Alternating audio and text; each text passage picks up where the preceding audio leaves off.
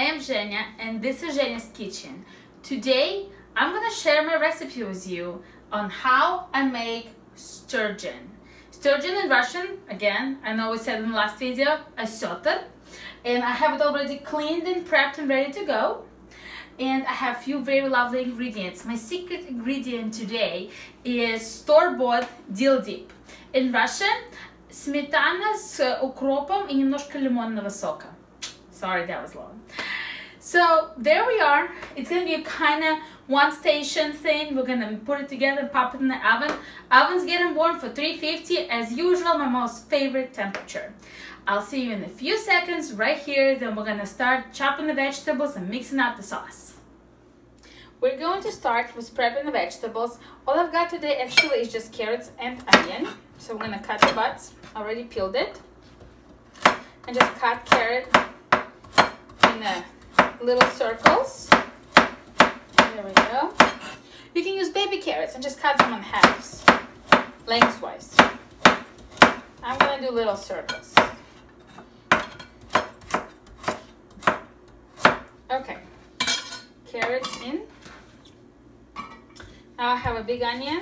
I'm gonna cut the butts. Ooh, this onion has a lot of layers to it. It's a good onion. And now we're gonna cut it in half rings.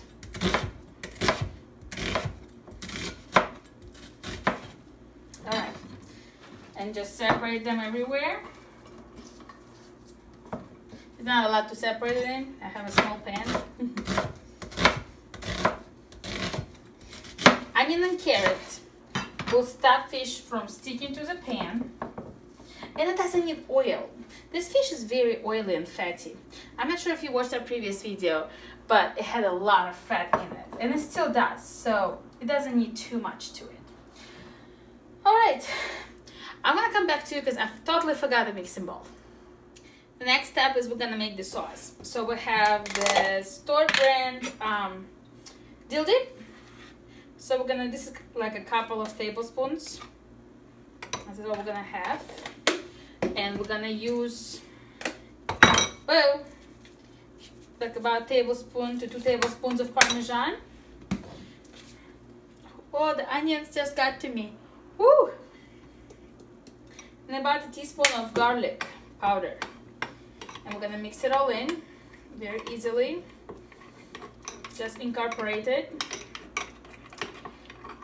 And surprisingly, woo, this onion's really getting to me. And surprisingly, this is all we need for the sauce. I'm gonna come back to you when I'm done crying about this onion. That was one mean onion. So the fish.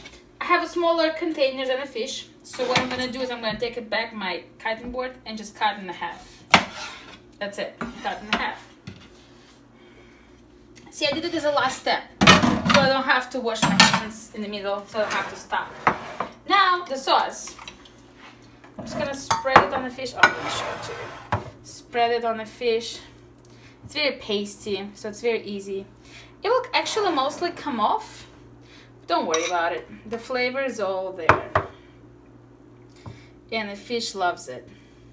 And there's no salt and no pepper here. And believe me, you don't need it. Believe me, this sauce will spread on all your vegetables. It'll spread all over your fish. It'll make everything so tasty. And think about it, there is a lot of salt in dill dip and even more in Parmesan cheese. So, if you want, you can also put black pepper or any other seasoning you like. I found this to be a perfect combination for how I like it. This is it. I'm gonna wash my hands and pop it in the oven at 350, and I'm gonna time it and I'm gonna let you know when it's ready. And we're going to have the most delicious, fishy, tender, expensive fishy, it's very expensive in Russia, taste test.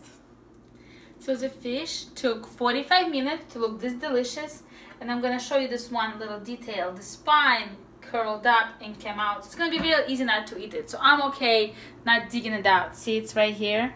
It's gonna be really easy not to eat, and right here too. So, not a big deal, turn out. Don't eat it. Yeah, no, actually, if you're really Russian. I remember when I lived in Russia, I remember eating it because it's actually cartilage and it's crunchy and it's delicious. Yeah. So it's a little hot. I'm gonna move it this way. I'm gonna have a little taste test. I have a piece of fish and a little onion. It's beautiful. It's like covered in sauce. It smells amazing. There it goes.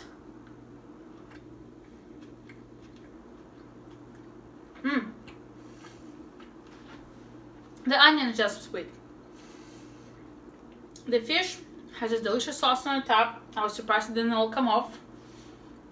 It has no heat since I didn't put any pepper in it. It has very nice flavor. You can taste the creaminess on the top. You can taste the dill. There's a little bit of salt, just enough salt. This is perfect. Do not add any more salt unless you really like salty things. This is the perfect amount. It's just delicious. The fish is tender.